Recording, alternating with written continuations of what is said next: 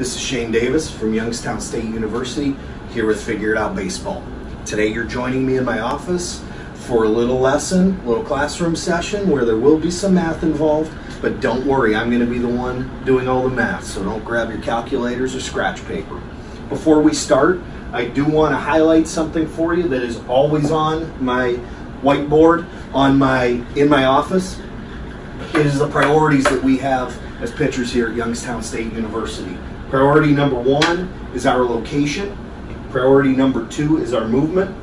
Priority number 3 is our velocity. If we don't have these two, location and movement, we're going to struggle if we just have the third one.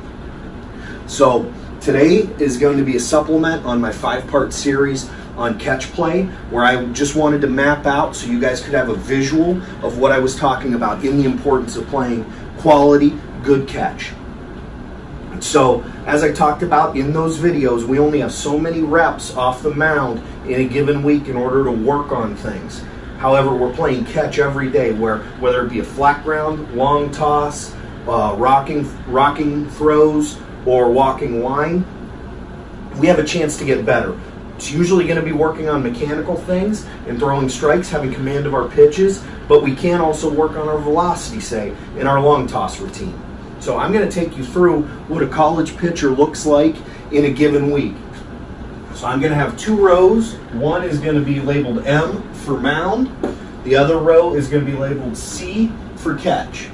And what I'm going to map out for you is what our Friday starter would look like. So up top here is going to be the days of the week. We have Friday, Saturday, Sunday, Monday, Tuesday, Wednesday, and Thursday, and then we go back to Friday.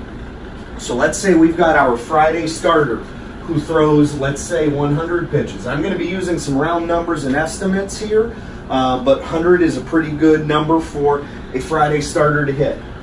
As he's getting loose, he's probably going to throw about 20 to 40 pitches off the mound during his bullpen. So we'll say 25 plus 100 is his total workload off the mound that day. Playing catch, he's usually going to make around 50 throws. Again, these are estimates, but they are pretty accurate estimates. So he's got that 125 off the mound that day, and his 50 pitches playing catch. On Saturday, he is definitely not going to throw off the mound. Now, this is kind of a swing day for him, where guy could have a day off, or he may play some light catch. So let's just estimate it at about 25 throws playing light catch. Sunday, still going to be no pitches off the mound. However, he will probably throw some sort of a catch, long toss, flat ground routine. We'll estimate it at about 50 throws. Monday, still most likely is not going to be off the mound. However, going to be playing catch. Tuesday or Wednesday is going to be a bullpen day for him. Let's have Tuesday as his bullpen day. The absolute longest, I'm talking once every year or 2 bullpen he's going to throw, might get up to about 40 pitches, so we'll work on the high end. Most bullpens are going to be between 20 and 30 pitches, but we'll go 40.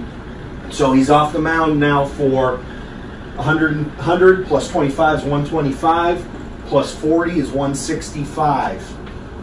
Just finishing out the week, Wednesday he's not going to be off the mound. Thursday he's not going to be off the mound because he's starting again on Friday. However, playing catch, playing catch, playing catch. Now looking at this, adding these numbers together, 25 plus 100 is 125, plus 40 is 165 off the mound that week. What's 50 plus 50? It's 100, good. So we've got 100 here, 100 here, 100 here. That's 300 plus that 25. So 325 if he just plays light catch on Sunday. If he takes it off, 300. So looking at these numbers, 300 is a larger number than 165, correct? Yeah, good. And keep in mind that 100 of this 165 is while he's in a game. And what are we trying to do while we're playing a game? We're trying to win. We're trying to get guys out. We're not necessarily working on things. So he's got this 25 pitch bullpen before he throws his start, and the absolute max of 40 pitches in his bullpen. So that is only 65 pitches in that week where he is working on things. And let's say he does take that day off. He's got 300 throws playing catch where he can work on his accuracy, he could work on building his velocity, he could work on his command of his pitches, his mechanics. So these 300 throws we make in a given week are of paramount importance to us, where we can pick little things that we need to get on and get better at, and actually get on with trying to get better at these things, versus just the 65 pitches that we have in a week. Now, another thing to keep in mind, let's say that we are in a little league, pony league, any type of player up towards high school, where we might be the starting shortstop as well, but we're also starting. Now, if you're in little league, you have a pitch count of, I believe it's 85 pitches, where this number goes down to 85.